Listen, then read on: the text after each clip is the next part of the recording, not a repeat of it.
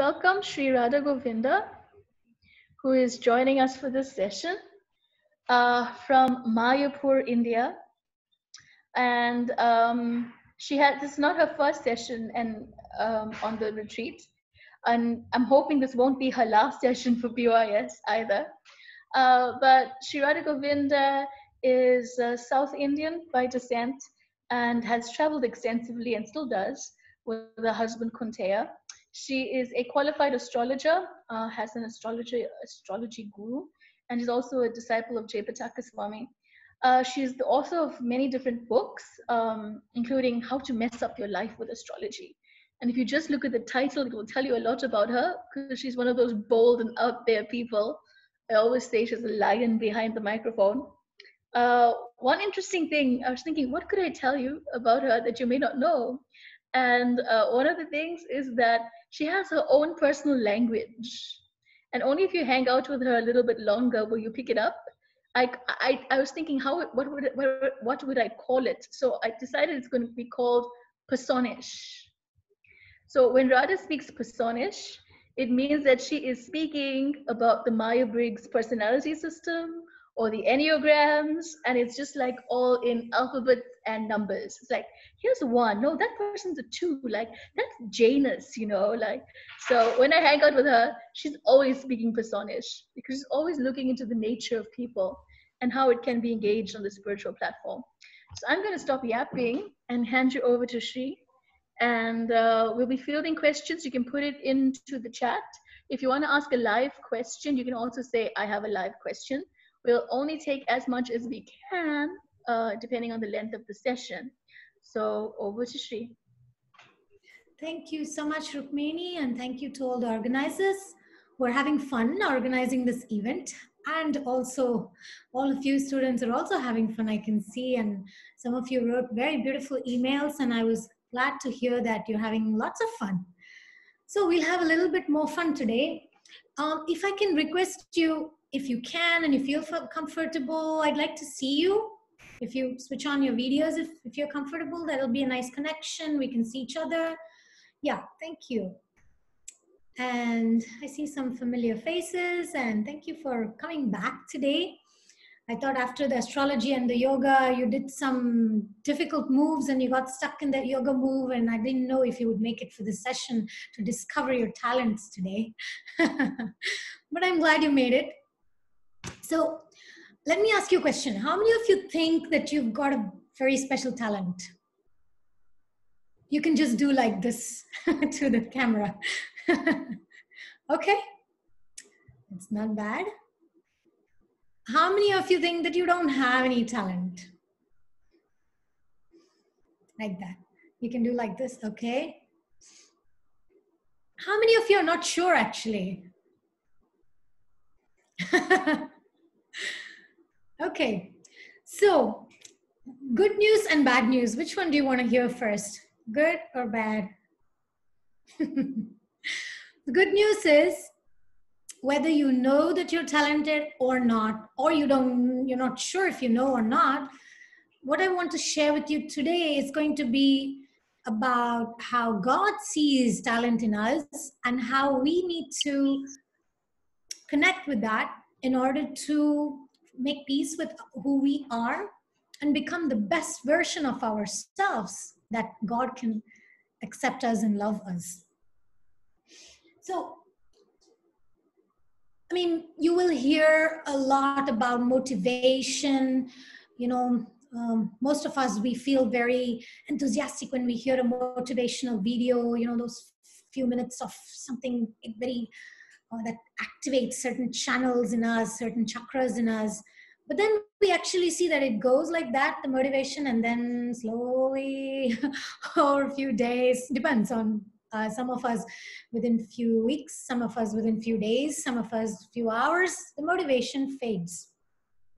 So what I want to share with you today is going to be a little bit the other side of the perspective, rather than what the world or the, let's say, the material world, the mundane world, the world which believes that external, tangible success is what is talent about. So we're going to take a look at something which is more, it's a seed of what talent actually means. See, this whole thing about talent is hyped too much because it's all in the minds of individuals. Like, say, an artist. How many artists do we have here? How many of you consider yourself an artist? Okay. What does it mean, an artist, right? I mean, each of you can come up with an idea. What does it mean, artist? What does it mean to you? What does it mean to Rukmini? What does it mean to Surabhi? What does it mean to Nirvana, Havisha? What does it mean? Probably each of us will come up with a different idea. You take a piece of art, take a piece of artwork, then you ask, this is actually a painting from medieval German painting. So you take this and say, is this beautiful? Some of us will say yes, some of us will say it's okay, some of us will say no, it's not attractive. So again, you see, it's all in the minds of individuals, whether it's the definition of talent or whether it's the definition of success or definition of happiness. It's very dependent on what's your core value. So there is, as Rukmini was saying, one of the systems, it's called human design. This human design helps us to harmonize with the talent of God or talent of the universe, the universal nature, the nature, spirit. When we say nature, planets are included in nature because they are very, they are the covering of nature, because nature is not just trees and plants and earth, but it's actually what covers all that. That's the planets. So all these planets, they're reflected within our body, within our mind, within our psyche. So this in this microcosm. Those of you who are here with the astrology and the yoga, we discussed in depth about this concept. So what this human design does is it breaks down talent, it breaks down natures into different categories, which is harmonizing, which is in union with the universal talent. Because motivation, what is the motivation for which we want to express our talent?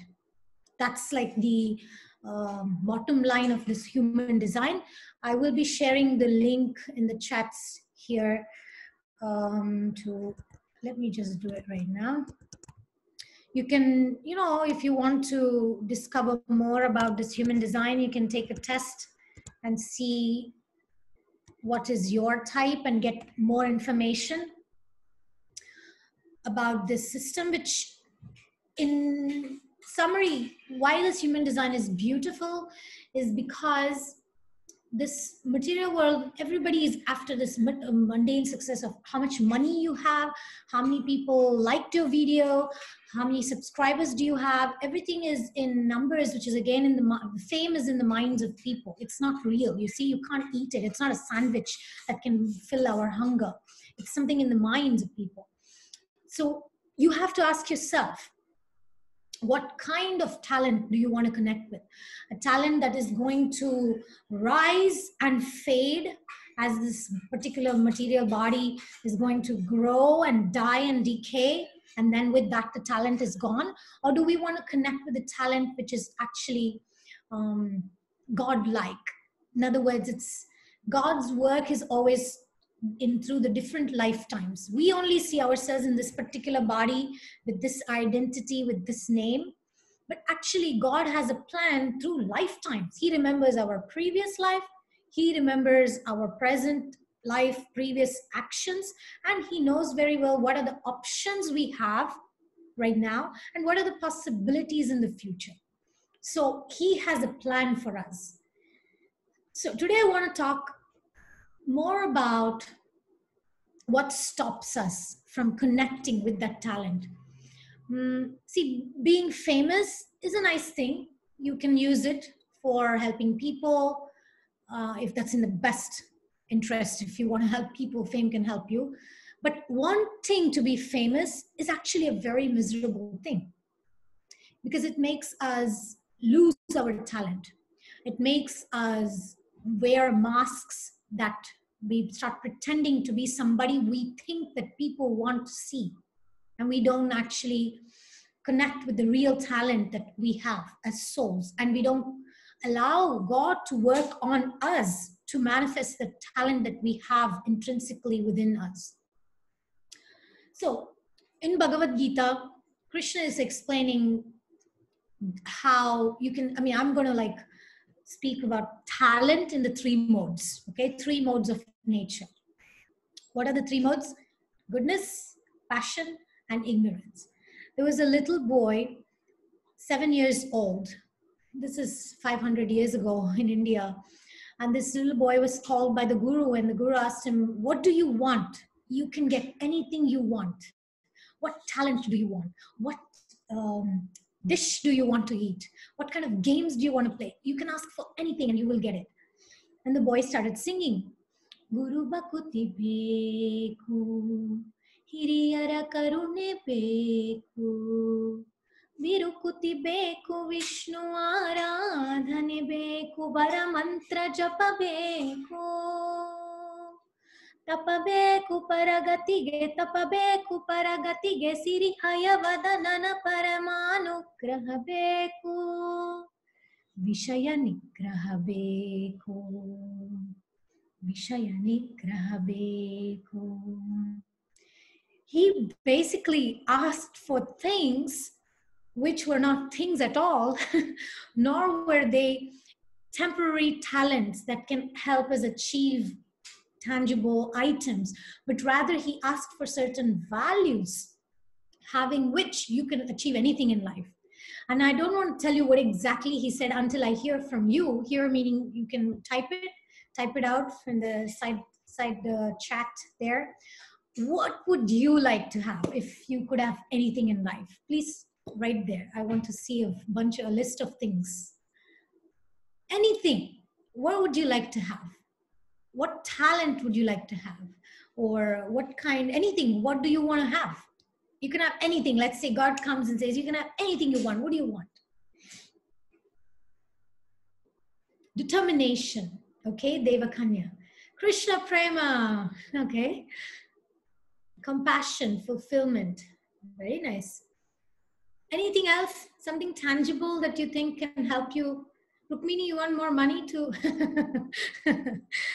to do more preaching work? To meet Srila Prabhupada, empathy. What else? Lots and lots of money. Exactly. That's exactly what I was waiting for. Thank you, Rukmini.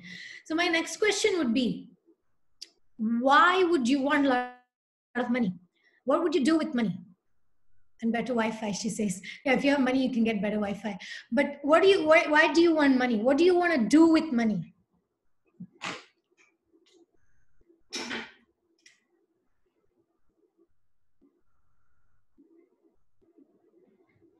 I think you're all being too shy. Spend it for what? That's my question. Spend the money for what?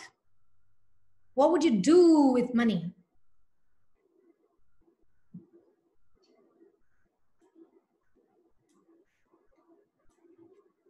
Spend it on, get a student dormitory house. Very nice.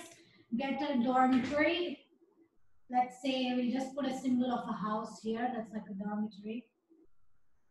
Okay, and Rukmini, how would you feel once you get a dormitory for students? How would it make you feel? Why would you, in other words, why do you want a dormitory? What is it going to give you? In other words, how are you going to feel by getting a dormitory and doing whatever you're going to do? I mean, I'm hearing a lot of nice answers. I don't know what you're going to do with the private jet. I'd really be interested to hear that. Cow protection, very nice, very noble. Take care of devotees. I'd like to know how exactly and what is that going to make you feel if you take care of devotees? Allow students to stay. Yeah, that's fine. It stress you. But besides stressing you, what's the positive emotion that you're going to feel by achieving that activity? What would Rukmini become?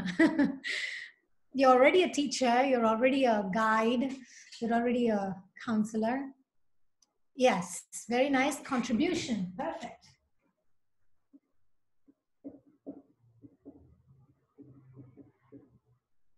Okay, so what you can see here on the board, I mean, each of you are giving good examples, but I'm going to take this particular example right now. So we say we want to have money. So the key word here is have. I want to have money. And then we want to basically do something with the money, build a goshala, build a dormitory. And then the real goal of doing that is to contribution. That's the being aspect. In other words, Rukmini wants to be a contributor to humanity's improvement, growth. So she wants to contribute. And so she wants to feel, she wants to be a contributor. Now, Rukmini, I'll ask you this question. You can just nod for this one. Can you contribute in an effective way without a dormitory? Can you contribute effectively without having lots and lots of money? Okay, very good. Next question. So her answer for both was yes. Next question. Rukmini, is it possible that you can have lots and lots of money and you may not end up building a dormitory or somebody else not build a goshala?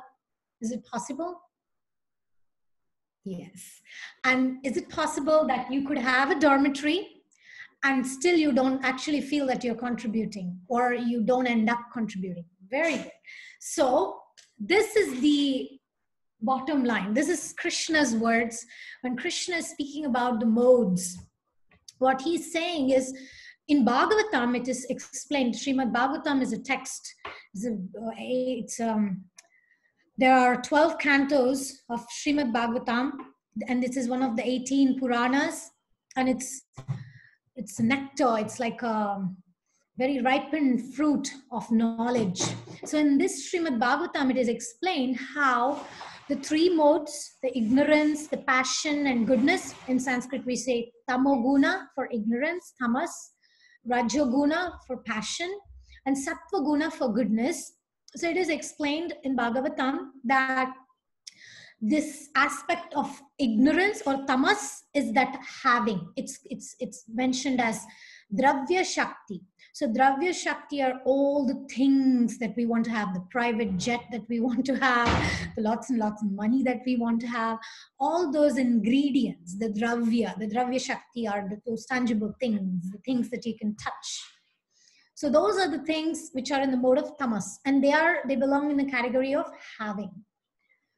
And we want to build a dormitory, we want to build a goshala, we want to help the devotees, take care of devotees, we want to do things, right? We want to study a lot and become very highly educated people. So that studying aspect, and after becoming educated, we want to work in a particular field. All those belong in the Kriya Shakti. And Kriya Shakti is that ability to act, ability to action, ability for action. Then we have Sattva Guna. In Sattva Guna, we manifest, it is Jnana Shakti. Sattva Guna is Jnana Shakti. And in Jnana Shakti, we know, we are. And according to Bhagavad Gita and according to Krishna, if you can be what you actually want as a result of having, doing, etc. If you want to be a contributor, you want to be a devotee care person, you want to be a teacher, you want to be educated, you want to be healthy. All these things are the aspect of being. So if you can start being it, you don't necessarily need a gym to be healthy. Am I right? You don't need a home gym. I mean, right now we are in the lockdown. I have friends in South Africa who are freaking out because they cannot go to the gym. But if somebody has the determination, they can work out at home. You can just do sit-ups. You can just do stretches. So you don't necessarily require the Kriya Shakti or the Dravya Shakti in order to manifest something. However, if you are healthy let's say, if you're determined to be healthier, you are healthy, you will find ways to do things, and then you will find ways to have a good body. But having a good gym subscription, having the gym very close to your house, does not mean that you're going to be healthy. So the point is, by selling your painting, or by making your video viral, which is again having, it's in the aspect of Dravya Shakti, is having followers, having likes, having money.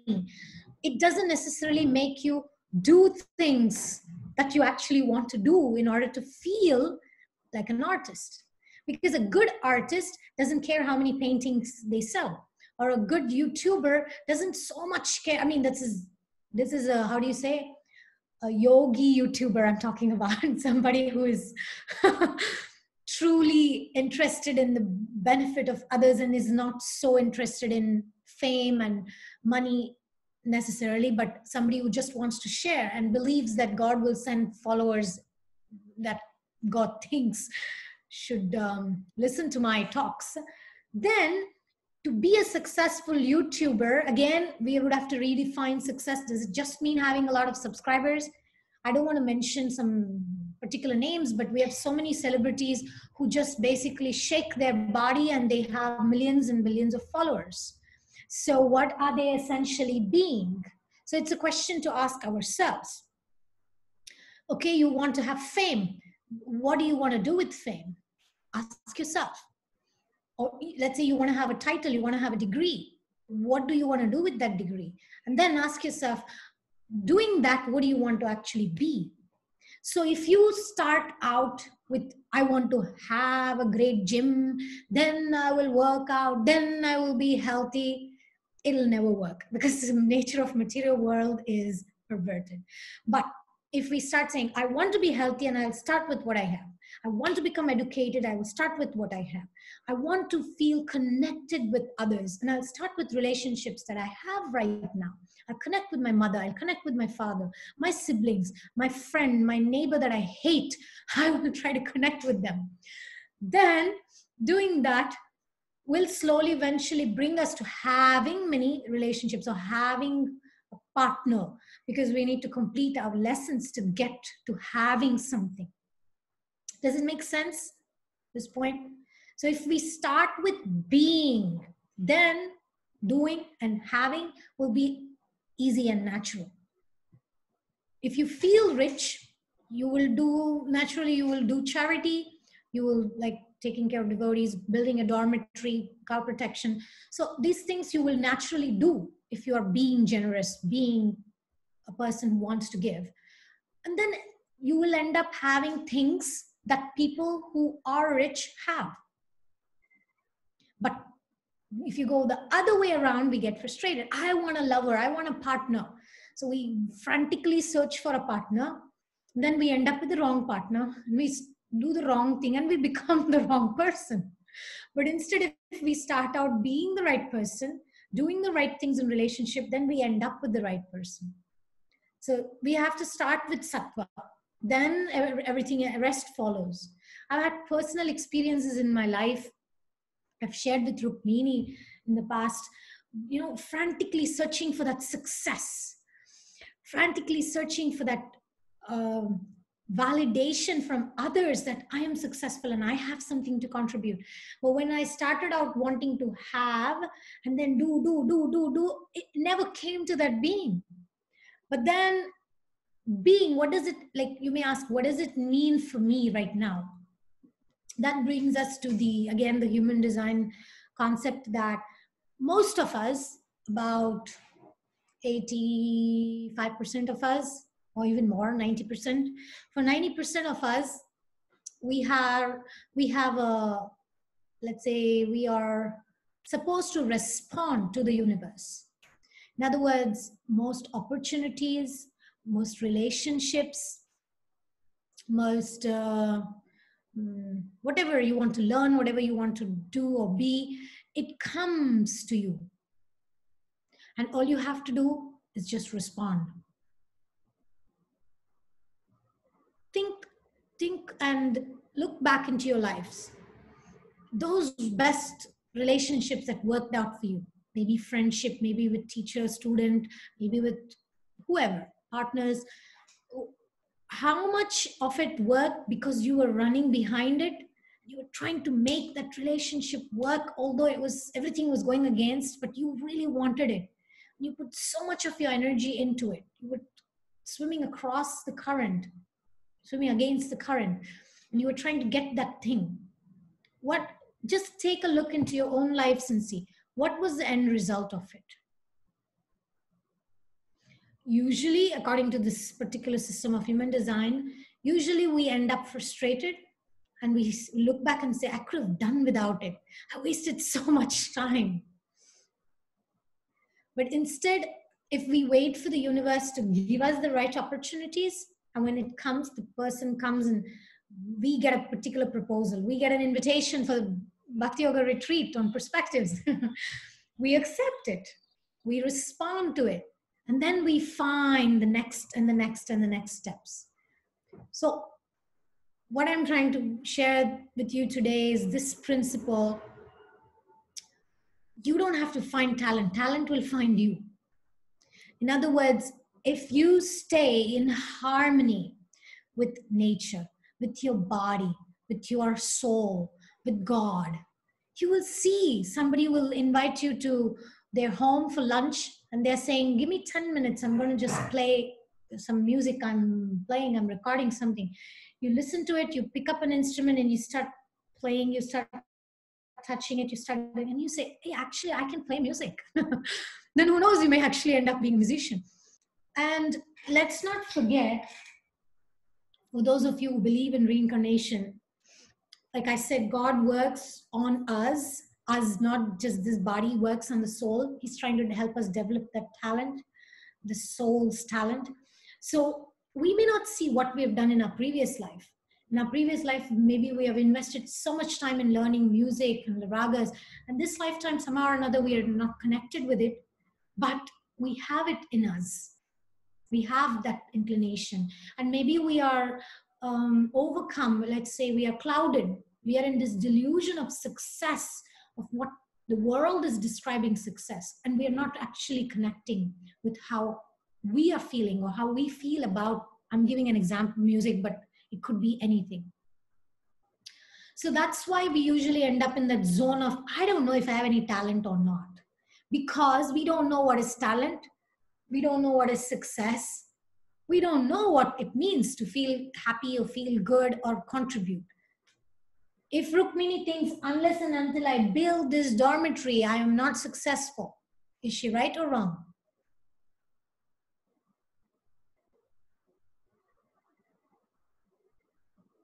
Yeah, I mean, it's probably wrong. Depends on many other many other, how do you say, considerations. But that could be what is covering her from discovering her talent for two reasons. Reason number one, even from a very materialistic perspective, building the student dormitory may not necessarily be the best she can do. She can actually probably do something better, you know, from a very materialistic point of view. And then another point is this: maybe that's not what she's meant to do. Maybe she's supposed to be doing something else. So that's when we were speaking about Saturn the last time.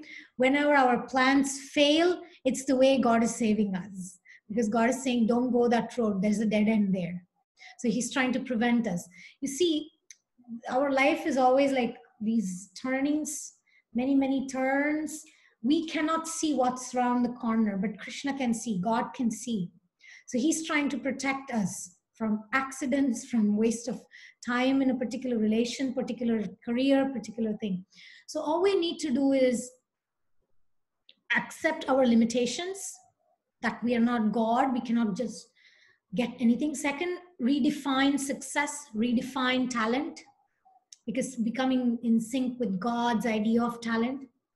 And then the third thing, don't run after things, respond to things. Respond, and then you'll see that you will feel, I mean, at least for me personally, it's been like that. The more I've tried to do that, even externally, more opportunities happen better than what I had expected. There is a wait time. In that wait time, what we need to do is this: take care of ourselves. Not thinking, once I get that once I get into that university, once I get that particular job, once I get that particular relationship, then I will be happy. It is like this: when I have, then I will do, then I will be. It doesn't work. If you want to be happy, start being happy with now, here, today. Then start doing things that you like to do with whatever you've got. Then you will have things that you deserve or you are destined to have. How are we doing with time? Okay, we're half an hour into. I think we'll start taking questions. I do have a few more things to share.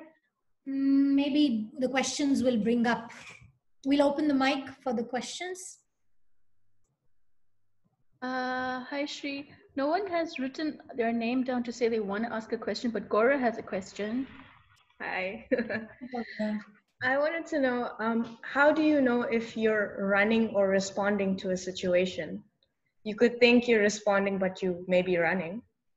How would you differentiate? Very good question. Thank you, Gora. So, there are different ways. I'm going to give you a few principles here. Some of them will apply more to you. Some others may apply less. But you can ask yourself these questions. First question you can ask yourself: is it worth investing my time, my energy in this path, in this direction? You can ask yourself. And then that should bring you to the answer of what do you want to be by responding to that or acting on that. Because sometimes if we honestly and frankly take a look, the answer will be something like, I want to be a controller. That's why I want to do this. Or the answer will come, I don't believe in God. I don't have faith that Krishna has the best plans. I think I have better plans, so I want to do this. Then when we arrive there, it's time to take a different direction. Then another thing, this is so important. Personally, for me, this is like the top of all these questions that I'll share with you now. Do I have something to prove? Are you trying to prove something? Are you trying to prove that you are great? Are you trying to prove that you are very intelligent? Are you trying to prove that you are lovable? So we have to ask ourselves, am I trying to prove something? And if the answer is yes, I'm trying to prove to this person that I'm smarter than them, the obvious answer is don't do it.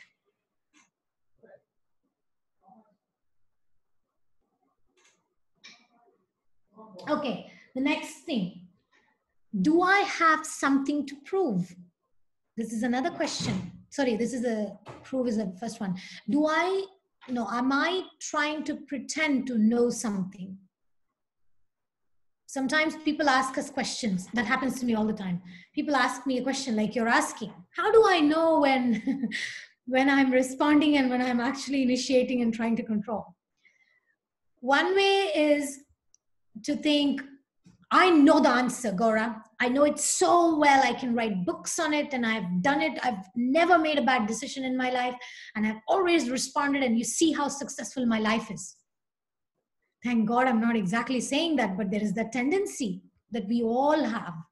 We all have the tendency to pretend to be certain. Pretend to be certain, you see? Actually, there's a very nice quote. It says, the problem is not that you don't know. The problem is when you don't know, but you think you know and you assert it. That's when it's your greatest danger to the world. Okay, so what is the question? Am I pretending to be certain? That's another question. Or, I mean, it can be put in different ways. Am I trying to convince everybody that I know, things like that. It's similar to the proving, but it's more about certainty. Then, those are the two questions, main two questions. Then I have other questions, but maybe some other question will come up that can address that. Does it help, Gaurav? Yeah. Sky has a question, Shri. Sky, if you can unmute.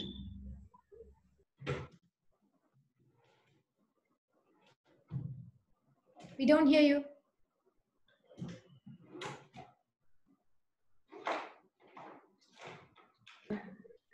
Sky, you're unmuted, but somehow we don't hear you.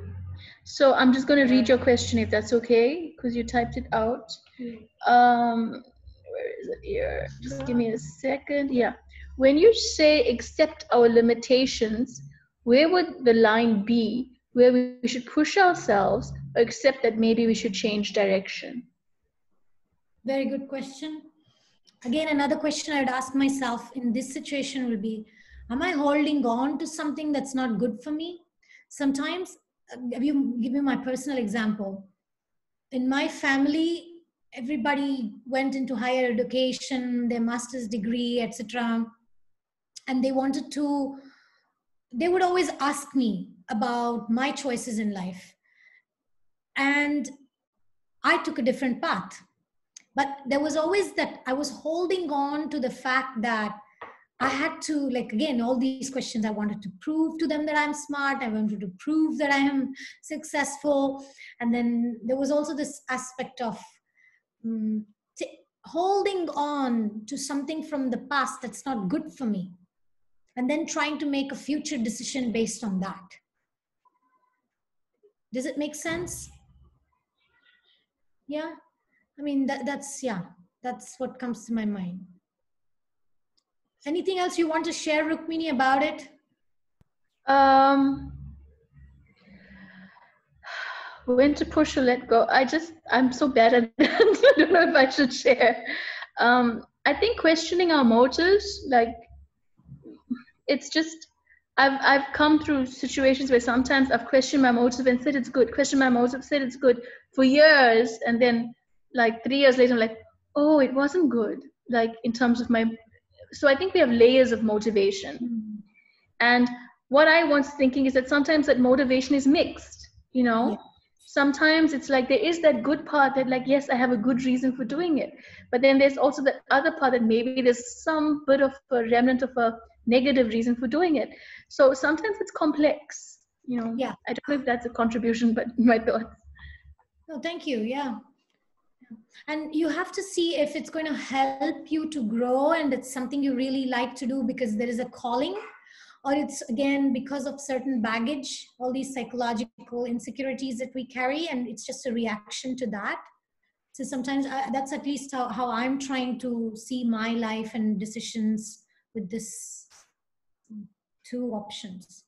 And that brings us also to this other motivation. This is a huge thing.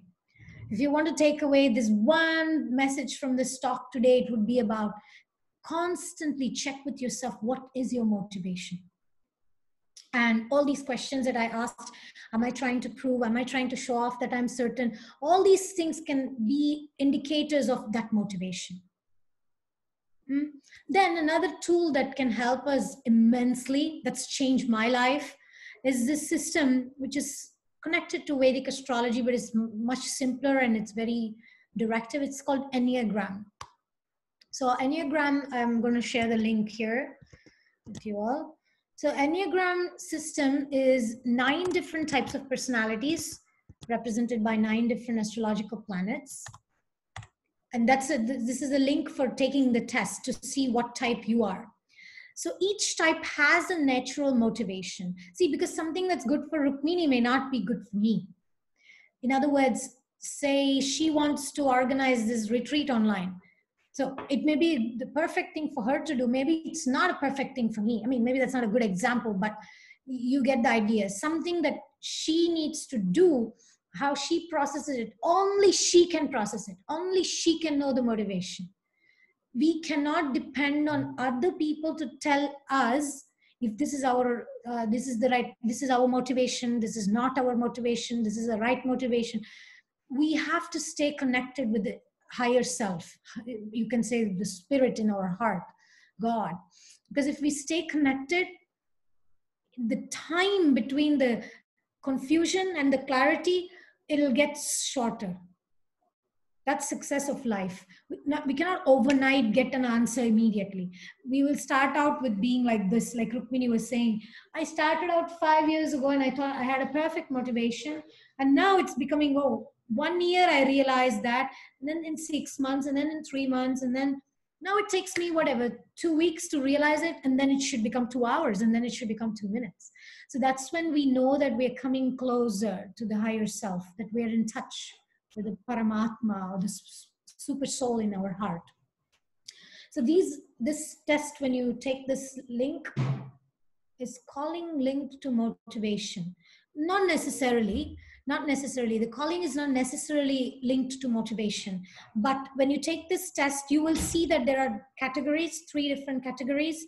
And then you will see your path to figuring it out.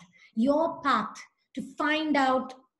See, some people just have this nature to be perfectionists. Maybe you have some people in your life. I'm thinking of some of my friends. Their motivation is to find faults, find something that's not right. So they're always constantly looking for that perfection. But I know somebody else who's like total show off. They are like total show offs. They're always showing off. You see, I got my new iWatch, you see, and this is the latest version, and this is how much I paid, and even during the lockdown I got it. I mean, you get an idea of this type of people, right? So their motivation is to get that attention, get that validation. So if you can figure out what is it that you are trying to look for, and then you can actually find out a way to get it in a more healthy way, then you save a lot of time, a lot of energy, and then your talents will come out in a sustainable way. Otherwise, this type of people that I just told you, the ones who show off things in an innocent way, they're not trying to hurt anyone. They're not trying to say, they may even end up saying, oh, where did you get that watch? That looks like 1990s. They can even say such a statement, but they don't necessarily want to hurt you.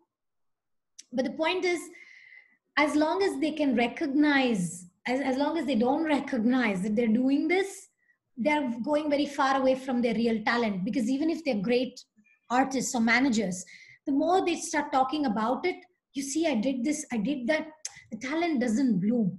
It kind of remains like a, yes, and like Rukmini, next time she wants to organize an event, she'll say, I know that this person can do it, but I think they're too high maintenance. I'd rather involve this other person who may not know so well than this person who has talent but doesn't have the character to carry that talent along together. To manifest the talent, we need character that supports it. And that's God's way of bringing out the talent within us. He makes sure that it's sustainable, it helps us, and it helps everyone around. Talent is not something selfish.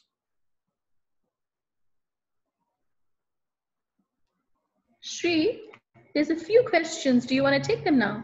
Can you please prioritize and ask me, and I'll. Okay. So Sunanda, is that it? Sananda, you had a question? Should I just read it? Is that it? You can read it. You can go read ahead. it. Nanda? Oh. Okay, I'll read it. How can we know the decision made by us is good or bad? Even if it's bad, how can we convert it into a good one? Well, Sananda, that's not your job. Especially, see, E bhalo e manda sarva manodharma. In Chaitanya Charitamrita, this is another beautiful text that describes the appearance of Lord Chaitanya, who came to give us wisdom. It is said that he says, Lord Chaitanya himself says, who is an incarnation of Krishna, to think that this is good, this is bad, both are illusion. It's just a mental concoction. It's a mental speculation. So what is good? You know that story of the Chinese farmer? So there was this Chinese farmer, and one day his horse went missing. So all the villagers came and they said, oh, where's your horse? It went missing. Oh, bad luck, bad luck. And then the next day, that wild horse came back with 4 different horses. to his farm. And then all the villagers said, oh wow, you got 4 horses, 3 horses free like this, such a good luck, such good luck. And then the farmer said, good luck, bad luck, who knows. And then another day, the farmer's son was training one of these wild horses that came, and he was training and he fell down and broke his leg. So then all the villagers came, bad luck, such a bad luck. So the Chinese farmer, what did he say? Good luck, bad luck, who knows. Then the military came to recruit people in the village. So they were taking all the young and able men. They saw the son of the farmer and they said, oh, he has a broken leg. So they did not take the young boy. So then the villagers said, such good luck, such good luck. And what did the farmer say? Good luck, bad luck, who knows? So the point is, we don't know what is good luck or bad luck in our life. Everything is meant for our good. So if Sananda is thinking, if should I join the army forces or should I go and study Sanskrit? Actually, in the absolute sense, in the developing your talent as a soul sense, there's not so much difference. It's not going to make a big difference to God whether you choose Sanskrit or you join Navy. You see? At the same time, you can think, what is favorable for me? Because you see, thinking of God is very important. But even great demons like Hiranyakashipu and Ravana, they were constantly thinking of God, but not in a favorable way. So you have to see good and bad in context of what is favorable for you. What is going to make you feel nourished? What is going to make you feel more connected with God? You know, maybe being with people who are helping you, encouraging you is important. So therefore you have to see which one will be good in that situation. So we would have to define good and bad. Okay. I mean, some things are obviously bad, okay? Hurting somebody, harming somebody, hurting yourself, harming yourself, entering into toxic relationships, knowing that it's going to hurt you. All these things are obviously bad. Yes, God can even help and make us more humble even through that. But do we want to learn lessons in a hard way? You know, get punched on the face? Or do we want to learn the lessons in a favorable way? So I would just put that good or bad in is it favorable for me? To think constantly what is favorable for me.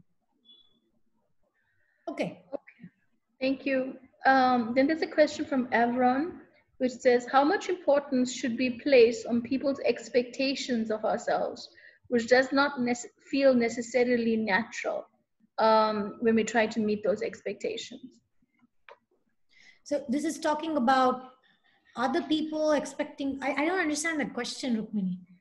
It seems to be, well, how much of importance should we place on other people's expectations when living up to them may not feel very natural to us? It depends on who is this person. Is it your spiritual master? Is it your father? Is it who? I mean, I have a young girl student, and when I asked her, what would you want if you could get anything and your parents were not restricting you? She said, I want to have a boyfriend. And she's 14. So maybe her parents expect her to stay chaste, to stay protected, to be dignified and not just give herself out to boys in an unrestricted way. So that particular expectation may be a good thing for her. You see, it's one side of an example. Another side I have, like my brother, my parents always expected him to study whatever particular subject, and he didn't want him to be a cook. My brother loves to cook. He used to cook so well. When he was 7 years old, he would cook a feast. They didn't encourage him, and my brother did not pursue that because he wanted to fulfill the expectation of my parents, and that was stupid. Because right now he studied what my parents wanted and he doesn't have any interest in it. He doesn't have the heart to do it, and he's stuck. So you see, so you have to see if this person's motivation or expectation is based on you being happy or you having a degree or a particular place, or they want you to be engaged doing something or having something, or their motivation is they want you to have a good character. They want you to be a person with good character, good values. So you have to gauge their expectation, whether it's in the mode of goodness or it's in the mode of passion. But that requires you to be in the mode of goodness, because if you are in the mode of passion, you cannot distinguish whether the other person is expecting. But I mean, if I can be very honest here, very frank here, if I would put myself in this shoes of asking this question, I would ask myself, what is my expectation of this person? Am I trying to please this person, and is it some sort of codependency? Is it that I am in the mode of passion and ignorance? I'm thinking, I need to have the approval of that person in order to do my job so that I can feel peaceful.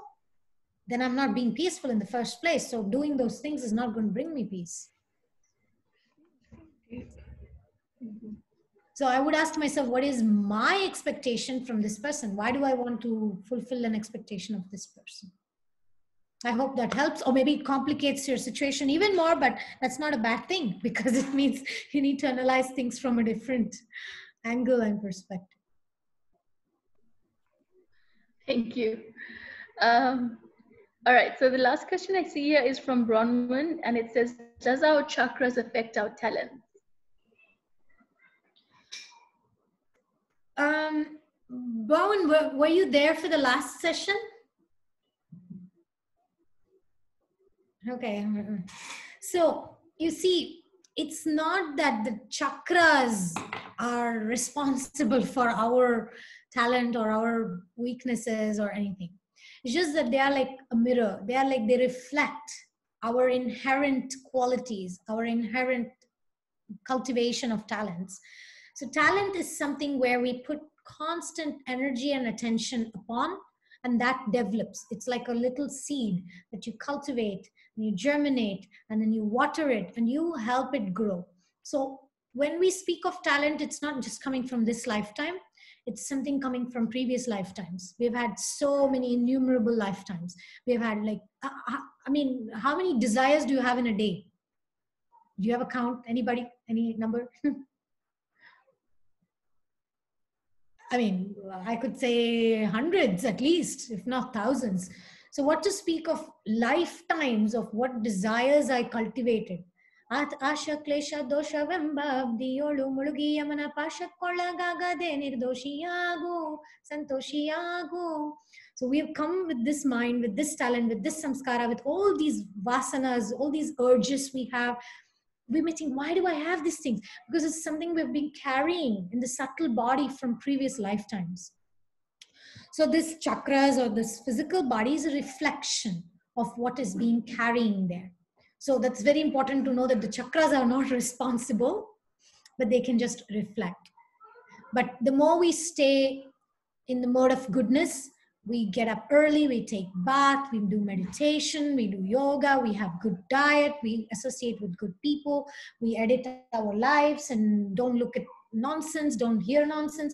All these things, of course, help us to reflect the chakra energies or the talents that we've been carrying more effectively. Again, I don't know if this answers your question or complicates it, but this kind of topics are very complex, you see. Okay, you were here. So you heard more about that reflection and how the planets only reflect what we need to work on. It's the reflection of the psyche. So the chakras is also a reflection of our psyche. It's a reflection of our subtle bodies, what we have been working on, good and bad. So in one sense, the chakras also show us those boundaries, those limitations.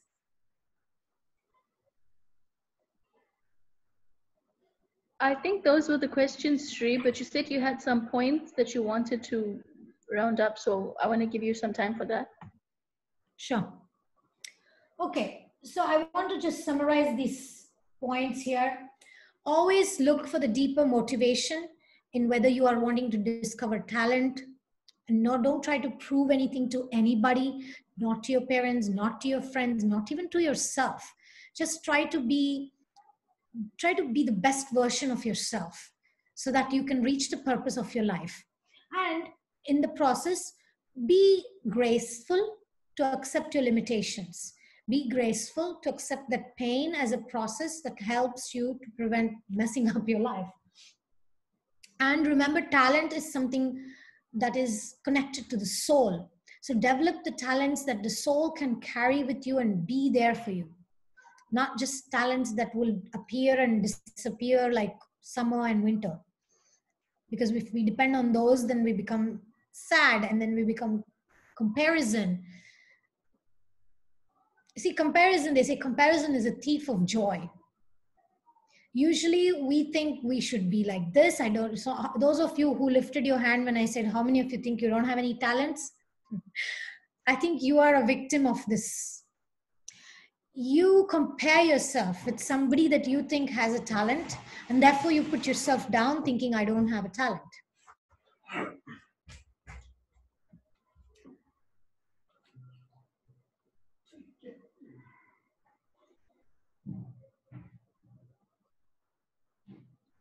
And then one last tip I want to give you is this.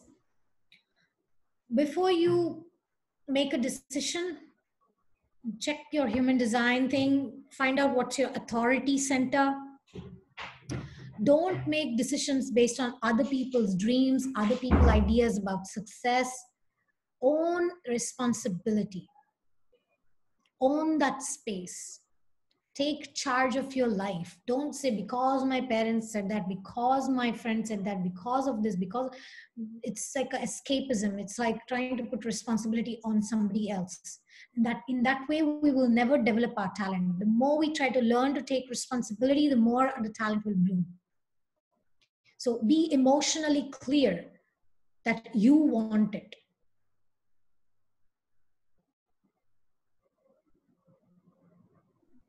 Thank you so much, Shri, for this session. I think that especially the sutra between like being, doing, and having is like, when you first said it, it seemed like, okay, this is logical, but how you can apply it in different situations is quite deep, you know, and so such a small principle can be taken on a very deep level if we actually really apply it to our lives, like, and I think like learn more and more. And there is just one question coming in, but it hasn't been typed yet. If you could please type it in.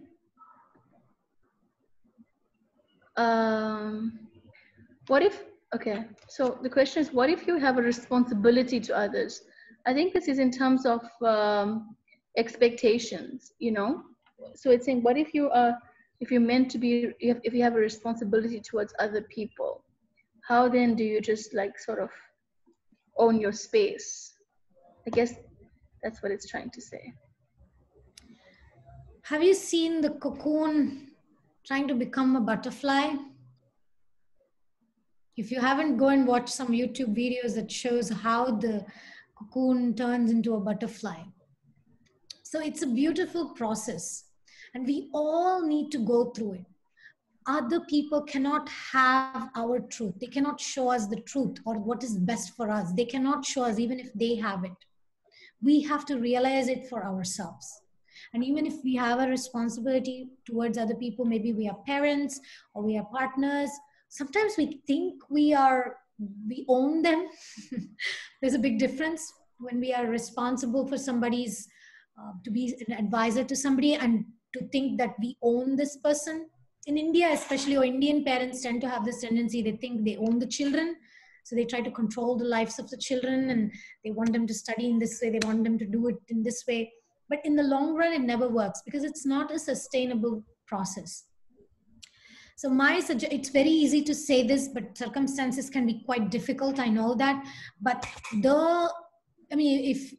if you have issues with suffering because somebody you love is doing something wrong and it's not following, I highly recommend this book called Codependent No More by Melody Beattie. It's an excellent book that helps people with alcoholic parents or alcoholic partners, or people who are doing, bad habits and it's hard to control them. So the subtitle of this book is this: How to Stop Controlling Others and Start Taking Care of Yourself. I know it's a kind of a heavy title, but that book gives you a lot of information on how to, what's the best way to help others. It's a very good book. I recommend that you read it. Shri, there's just one last question. Where is the screen? Okay, yeah. What is your advice? This is from Rain. What is your advice to approach those close to you that do not follow a regular spiritual practice?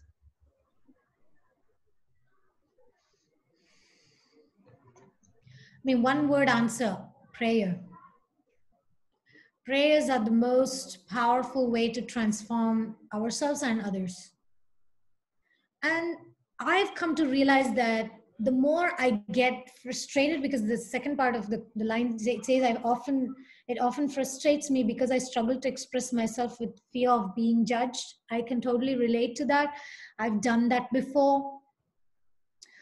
In my experience, it's a way that God is showing us where we need to get a step up in our spiritual faith and in our spiritual advancement. Because when we see other people struggling and it's frustrating us, we're lacking patience, we're lacking tolerance because somebody is not chanting or not doing spiritual things, it's a way that we are shown like a mirror. It's like, how much patience do you have? How much tolerance did you cultivate? How much empathy do you have? How much compassion do you have? So it's a mirror. It's a mirror game. Life is a mirror game. It's in the Puranas, it is said, Atmavan Manyate Jagat. We tend to see the world because of the reflection of what's within us.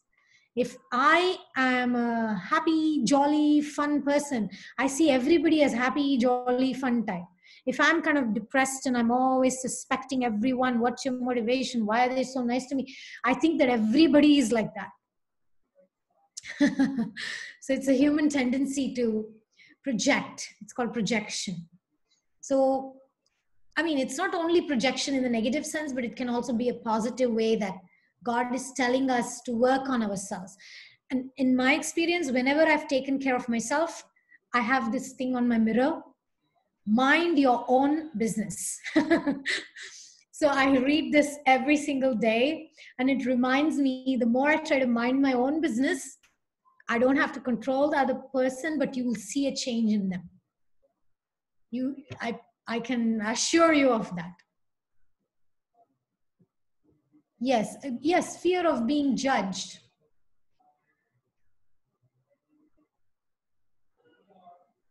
Yes, the fear of being judged is also another type of it's in the mode of ignorance, because judged by who, right? And who are they judging? Who are you? So all these things, it goes very deep. It goes very deep into who are you? And why are we afraid of being judged? Because we want to have I want to have a reputation that nobody judges me.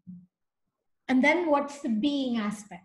If I make peace with myself, then the other person, no matter if they judge, they don't judge, it can be a way that I can improve myself. But the one line answer to you is this: try to draw boundaries with yourself and with the other person. Try to see where is your limit. Don't go over the limit. If you fear being judged, don't go and criticize them or try to correct them, because it will only end up hurting you. Okay, so Rukmini is tired and she's yawning, and it's an indication that we need to end here. No. Oh gosh, there's one more question, but maybe we should end it. Up to you. You tell me. You decide, Rukmini. You're the...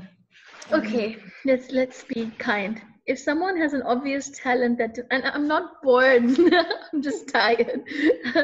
And if someone has an obvious talent that he denies, how can we encourage him to follow it? Time. Give it some time, slowly, patiently. Let that cocoon, don't force that cocoon. If you try to force it, oh, the butterfly is struggling to come out, let me open it a little bit. It'll never fly. You understand? It'll never fly. So let people go through their own journey. You go through your own journey. And I like what Rain says here. See, smart. Rain is smart. At the end of the day, only you can judge yourself. Exactly. We cannot let anyone make us feel bad unless we allow ourselves to, or we make ourselves feel bad. But again, that doesn't mean we just go around doing things that we're sensitive. They say, you know, this expression, don't throw a stone at the neighbor's house if you live in a glass house. So if you're a sensitive person, don't go around trying to fix everyone else.